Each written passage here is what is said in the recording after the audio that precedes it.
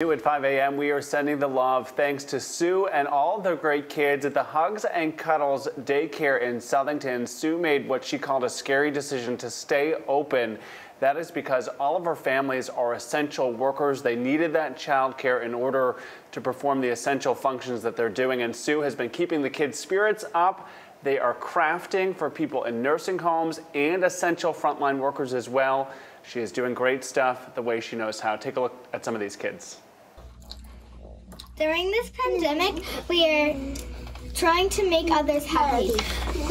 We drew spring pictures and sent them to a nursing home. We made hearts today and decorated them to give thanks to our nurse helpers.